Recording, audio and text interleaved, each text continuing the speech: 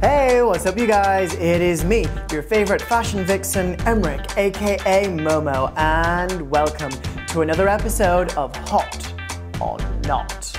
So today we are going to be reviewing the fashion stylings of欧阳娜娜.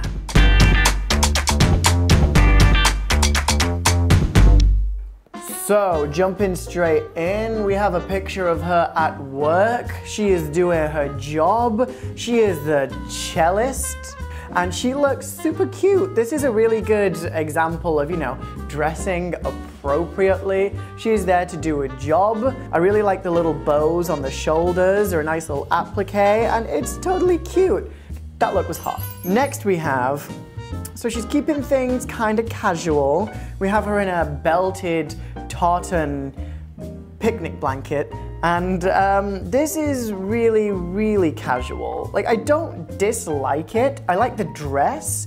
I think if this was styled a bit differently, I think if she went for something that cinched her in quite a bit more and then added like some tooling underneath to make it kind of pop out a bit more, removed the vest and added some heels to it, it could have really turned into something a little bit more Westwood inspired, especially with the tartan fabric, and I think then it would have been bomb.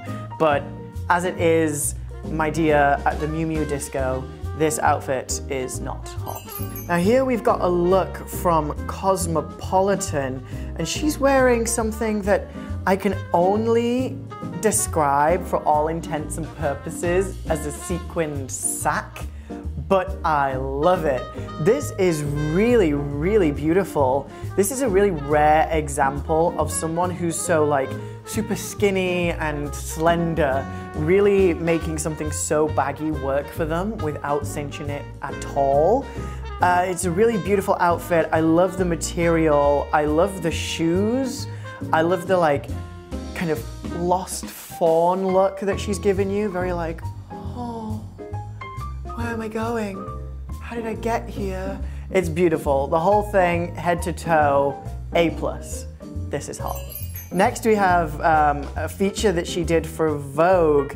She kind of looks like a weird slutty toddler. This like denim on denim on denim with weird rainbow socks is really not the one. The outfit kind of infantilizes her and makes her look way younger than she is. Like, I get it, she's young. She's like, what, 18, 19 years old?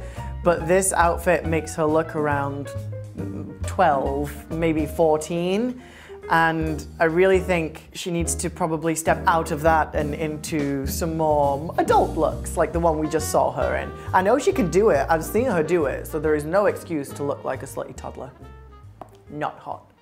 Okay, next we have, so she's wearing Gucci, or Gucci as it's known. But for some reason it looks a lot like Chanel, which is interesting. I do like the look. This is giving me like a very modern, updated version of the classic movie Heathers. That was a great movie. But she looks like she could be straight out of that kind of 90s era, and I really do like it. The outfit makes her look super tall, super slender, and I'm noticing that she doesn't really like to wear heels. So I think what she's done here with, the knee socks and the boots is kind of a good way to avoid that. But all in all, this look is hot. Oh, okay, so now we have her in Chanel. If I didn't know this was Chanel, I would assume that she made this dress herself. I really don't like the appliques on this dress, the like red and blue and green little gems they've stuck all over it. I hate the bottom of the dress, the way that the hem is frayed. It kind of looks like the sack that she's sitting on.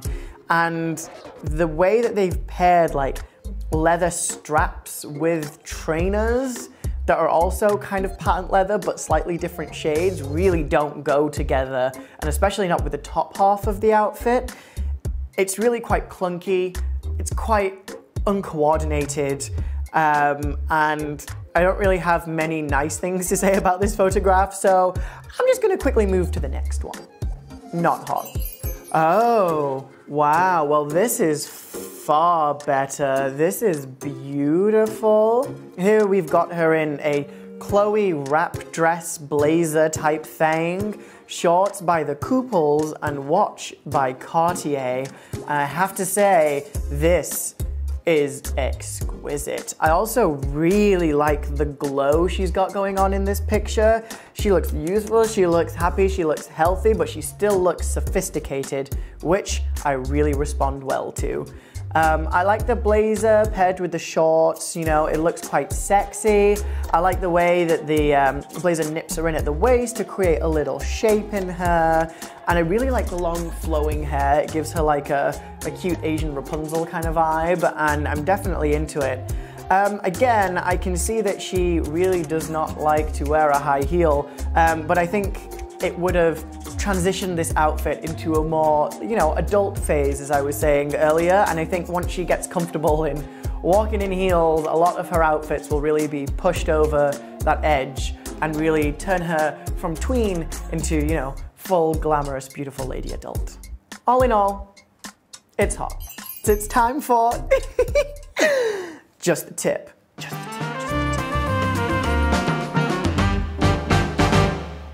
I'm going to talk about a couple of different ways to nip yourself in at the waist. So, number one, we've got a corset or a cincher. I'm not going to lie, they can hurt. Be careful not to pull yourself in too much, otherwise you can shift around some of your organs, but they will give you a really nice hourglass shape.